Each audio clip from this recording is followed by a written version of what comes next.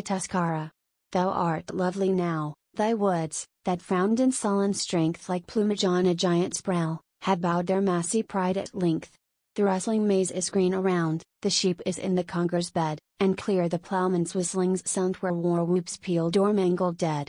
Fair cots around thy breast are set, like pearls upon a coronet, and in a Lucca's veil below the gilded grain is moving slow like yellow moonlight on the sea, where waves are swelling peacefully, as beauty's breast, when quiet dreams come tranquilly and gently by, when all she loves and hopes for seems to float in smiles before her eye. 2.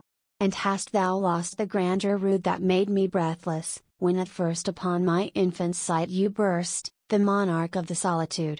No, there is yet thy turret rock, the watchtower of the skies, the lair of Indian gods, who, in the shock of bursting thunders, slumbered there, and trimmed thy bosom is arrayed in labor's green and glittering vest, and yet thy forest locks of shade shake stormy on that turret crest.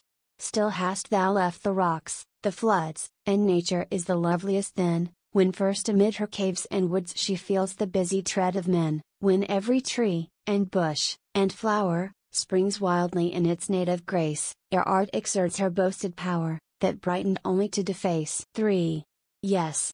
Thou art lovelier now than ever, how sweet 'twould be, when all the air in moonlight swims, along thy river to couch upon the grass, and hear Niagara's everlasting voice, far in the deep blue west away, that dreaming and poetic noise we mark not in the glare of day. Oh!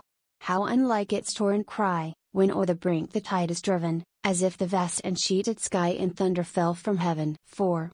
Were I but there, the daylight fled, with that smooth air, the stream, the sky, and lying on that minstrel bed of nature's own embroidery with those long tearful willows o'er me, that weeping fount, that solemn light, with scenes of sighing tales before me, and one green, maiden grave in sight, how mournfully the strain would rise of that true maid, whose fate can yet draw rainy tears from stubborn eyes, from lids that ne'er before were wet. She lies not here, but that green grave is sacred from the plough, and flowers, snowdrops, and valley lilies, wave amid the grass, and other showers than those of heaven have fallen there.